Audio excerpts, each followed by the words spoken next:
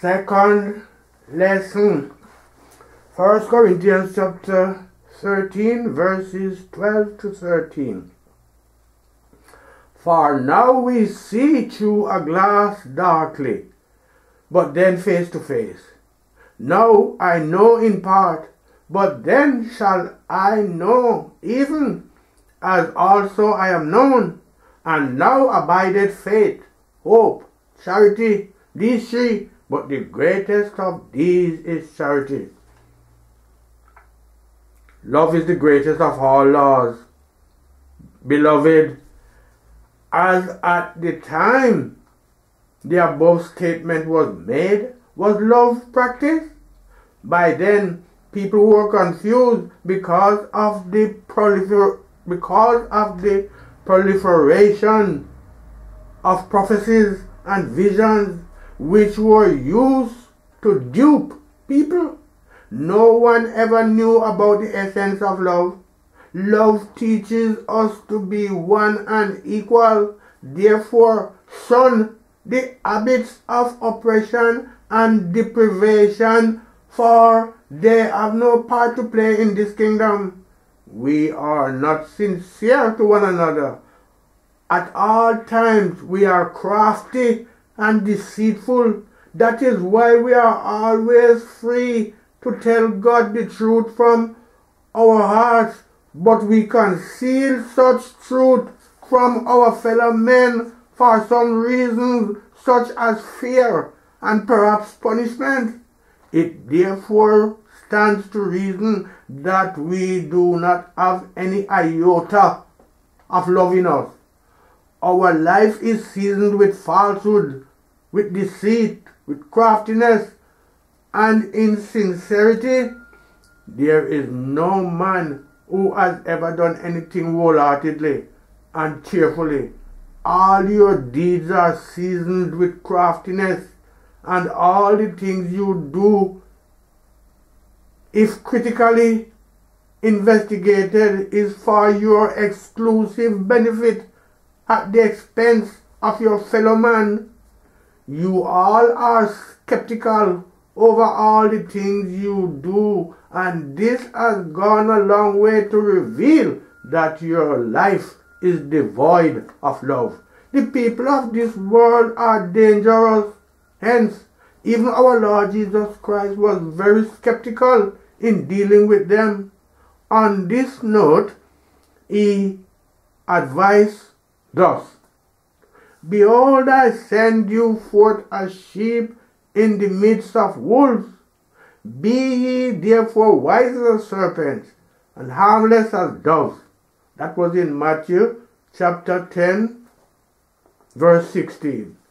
This is the cause of distrust and circumspection that abound among men today.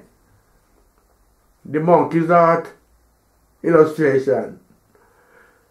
There lived a monkey that was in friendship with a certain man. One day, the monkey had a problem and he consulted an oracle. The problem was said to require the heart of a monkey for the solution. Consequently, this man requested his monkey friend to accompany him on the journey, which the monkey obliged. On the appointed day, they left for the journey, and after a long walk, the man told the monkey that they were going to an oracle which he had earlier consulted in respect of his problem, which requires the art of a monkey as solution. On hearing this, the monkey questioned the man as to why he did not tell him the purpose of their journey before they departed from home, as he normally leaves his heart at home before he embarked on any journey. The man was surprised when he heard this and decided to go back home to enable the monkey to take his art along. When they got home, the monkey ran away and left the man disappointed. Another illustration of a tortoise and its craftiness. Once upon a time, there lived a tortoise that had an in-law. The in-law sent some monkeys to the tortoise to help him buy a fowl, which is neither male nor female. On hearing this, the tortoise was confused, and as crafty as it was, the tortoise in return sent a message back to the in-law to tell him that the fowl had been bought. He further requested the in-law to send somebody who is neither a man nor a woman to come and fetch the fowl. That is why people said in 1 Corinthians chapter 13 verse 12 that, "For now we see through a glass darkly, but then face to face. Now I know in part, but then shall I know, even as also I am known." Truth is without blemish. Beloved, it is this craftiness that has caused confusion in the world today. However, the truth shall emerge in its true perspective. All confusion shall cease, and all shall perceive the truth. After all, the truth is without blemish. Besides love, there is no other thing which is capable of eradicating deceits, craftiness, cunning, and distrust from this world. Recall the story in the scripture about Prophet Samson.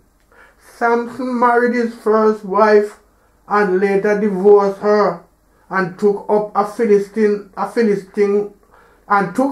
Philistine woman. But since the Philistines were jealous of him because of his braveness, they went and bribed his new wife with money to find out and tell them the source of his power. One day, as Samson was returning from a certain place, he went to embrace his wife as usual, but the wife retorted that Samson was not sincere to her, as he has failed to tell her the source of his power. In reply, Samson told her that his power was in his hands.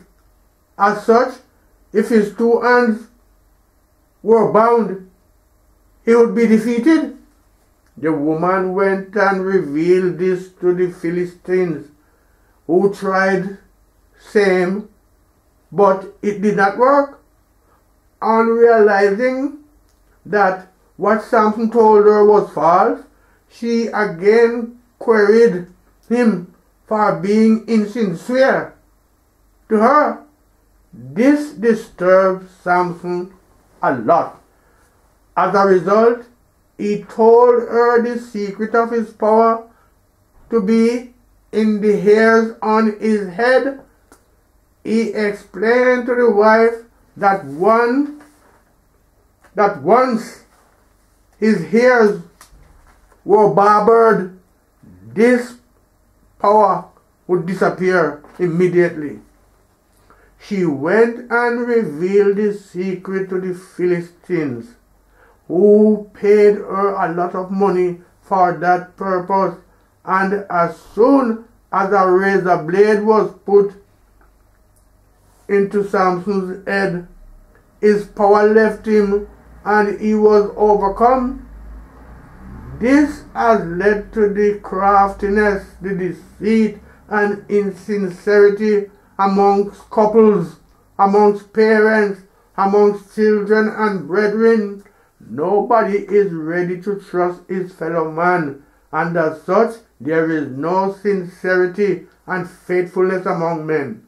It is only to the Father alone that we are sincere and faithful. This means that you only feel secured when you are with the Father, but with any other man you do not feel secured.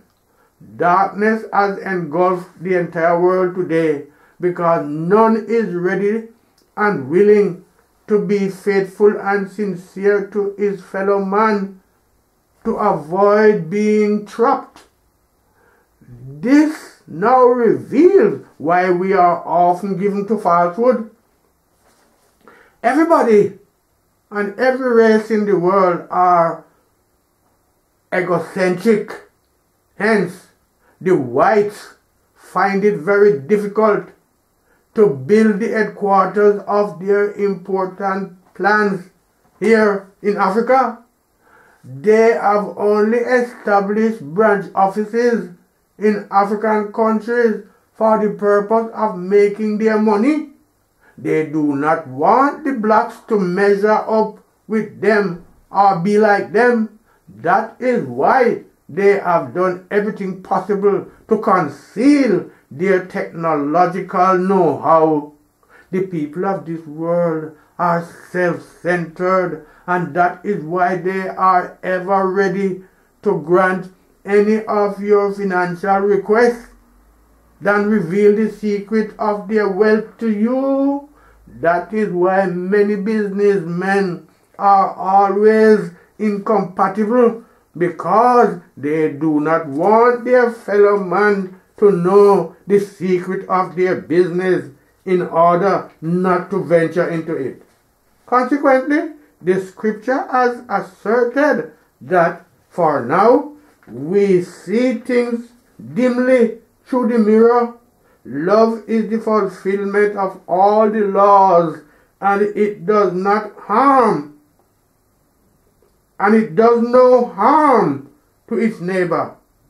If there exists two friends who are bound by true and perfect love, they shall not hide their secret from each other. Emulate the type of love that God has for us. Hence, he makes his rain to fall evenly on everybody in different geographical locations. The blessing he gives to this person, he does the same unto the other person. He loves everybody equally.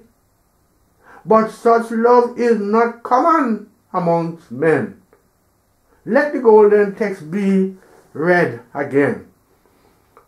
Golden text, Matthew chapter 5, verses 44 to 45.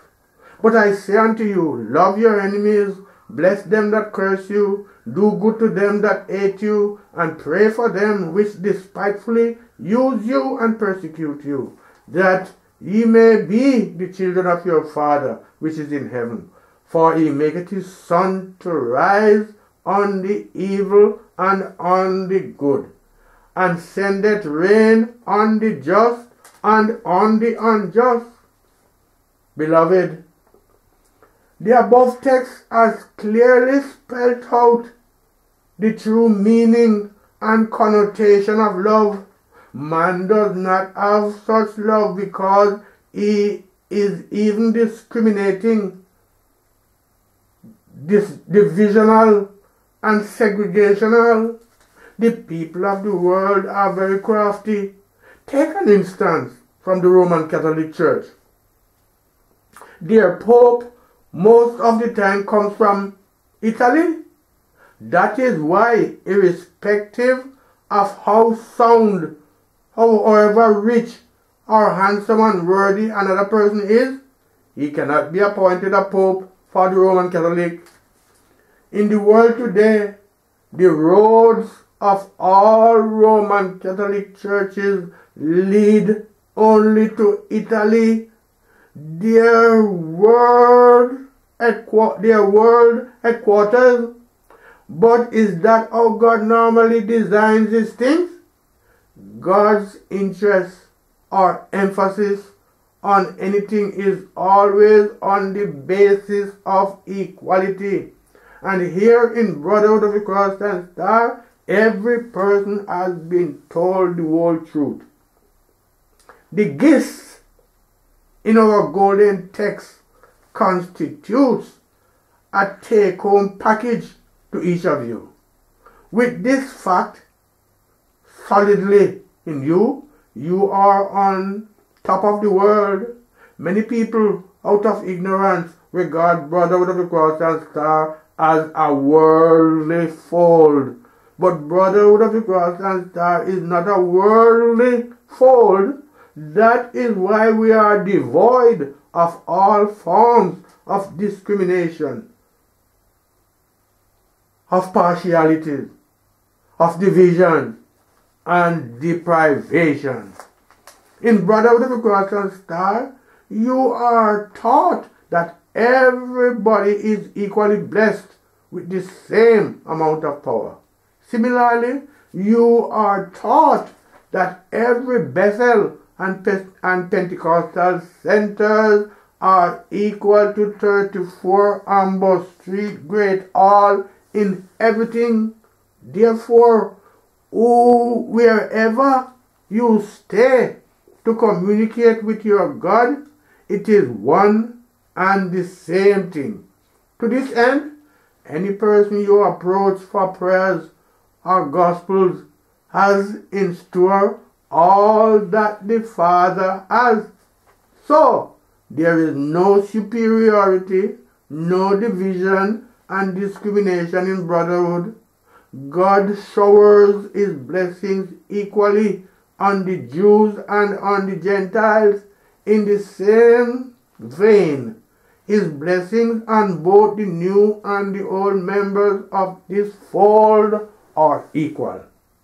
Recall the conversation between John the Baptist and his disciples as contained in John chapter 3 verses 25 to 27. Thus, then there arose a question between some of John's disciples and the Jews about purifying. And they came unto John and said unto him, Rabbi, he that was with thee beyond Jordan, to whom thou bearest witness, behold, the same baptizeth, and all men come to him. John answered and said, a man can receive nothing except it be given him from heaven. Equality of all creations. Brethren, from what John's disciples told their master, if John had sought to please the flesh, confusion and perhaps fighting would have busted. Similarly, even if you choose to put on a red garment, the Father would not be disturbed because he knows his mission. Do whatever pleases you. Nobody is there to confront you. Our watchword here is, at all times, is equality. When Brotherhood of the Cross and Star was first taken to Abba in Abia State, Senior Apostle Ekpen Young and one brother Akwahowo from physical Eket, and also an ex-member of the Church of Christ were there to work for the physical manifestation of this kingdom. But somehow, these two brethren derailed from the mission which the Father commissioned them to go and accomplish, and went into occultism because they were money conscious. Hence, all the money that was sent there for God's services were misappropriated. Later, I ordered Apostle Ekpen Young to come back home But he refused to take the order serious, but rather requested that I should send enough transport money to convey him and his packages home. I obliged accordingly, but he used the money for other purpose. At the end of it all, both of them established their own churches and did everything possible to convince people to patronize their church at the expense of brotherhood. Upon this, I was not perturbed. I always gave them all the support they needed to function effectively as a separate fold. Whenever their holy oil finishes, I always make sure that they were supplied with holy oil for smooth operation. This is the type of lifestyle expected of you. You must emulate the Father in every ramification.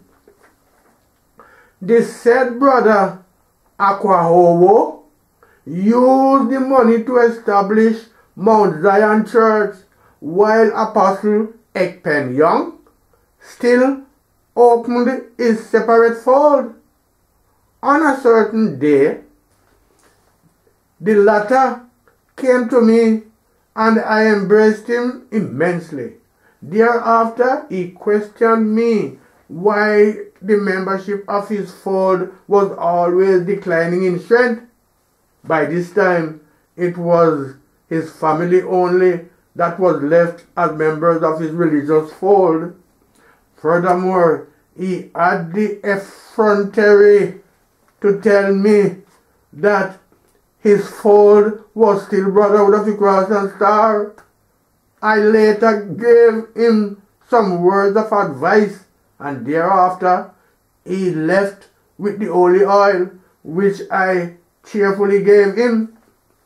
But not quite long after, he realized his nakedness and came back to Brotherhood of the Cross and Star to confess to the Father that he had derailed and have accepted to go back to the path of rectitude. So, the Father is never perturbed, no matter what you do here in the fold. Beloved, have you realized what is meant by love? The phenomenon love does no harm to its neighbor. Everybody is treated equally by God, and that is why here in Brotherhood of the Cross and Star, everybody enjoys the same gestures and treatments. Hence, nobody cautions you irrespective of what you do here in the fold. You should then realize that equality is an unavoidable virtue that must be practiced by all those who anticipate to see the truth in their ways. Beloved, it is said that a stroke of the cane is enough for the wise. Let those who have ears to hear, let them hear what the Almighty God has imparted to the entire world. May God bless His holy words. Amen. End of quote. Peace in the name of our Lord Jesus Christ. Amen. Thank you, Father.